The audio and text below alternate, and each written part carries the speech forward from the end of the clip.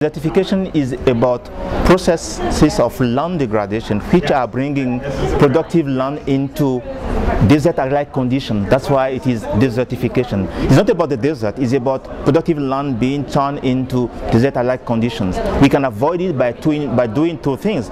Number one, we can avoid it by having land use processes which will prevent the loss of the biological function of the soil. And the second is also that as we are having more pressure on land, we must ensure that we alleviate that pressure by also restoring land that we have already degraded.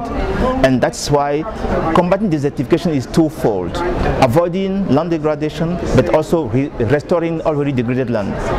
We must reach out to land users. We must also learn from land users. Many innovations are happening at the grassroots level because some of the land users, some of the smallholder farmers are striving to cope anyway out of their meager resources.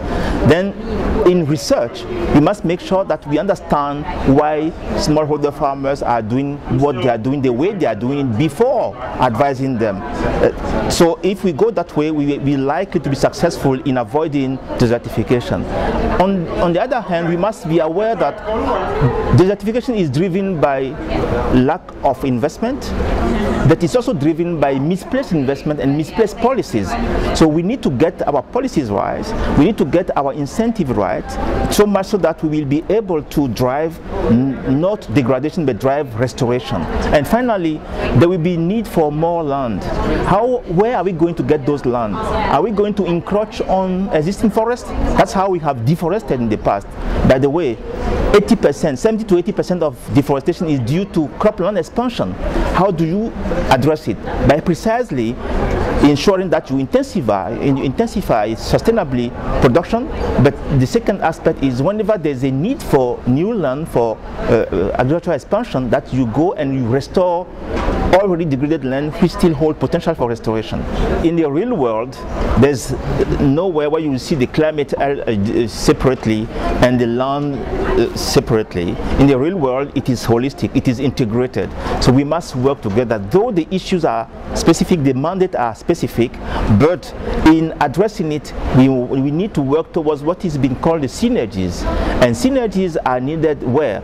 At grassroots level, where people are taking action to adapt to climate change and also to mitigate.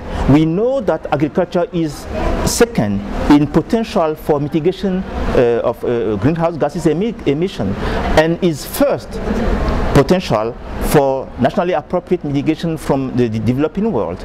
We also know that you can't have pro-poor adaptation if you do not attend to smallholder farmers. So there's a need for synergies. And the Rio Convention, being the Convention on Climate Change, the one on biodiversity and the one on desertification, we do have what is called the Joint Liaison Group, where the Executive Secretary do meet to find how we could help government to take better action in ensuring synergistic approaches. And thus, the call from Rio +20 to go land degradation neutral. What does it mean? It means precisely to set target in areas where, for instance, there is vulnerability for degradation, to map those areas, to do the needful to avoid the degradation, but also to restore where it is potentially possible to restore the already degraded land. And this will imply not only adaptation to climate change, mitigation of emission of greenhouse gases, but it will also ensure food security, water availability, and water quality. And beyond, it will reduce, resource-based conflict and migrations.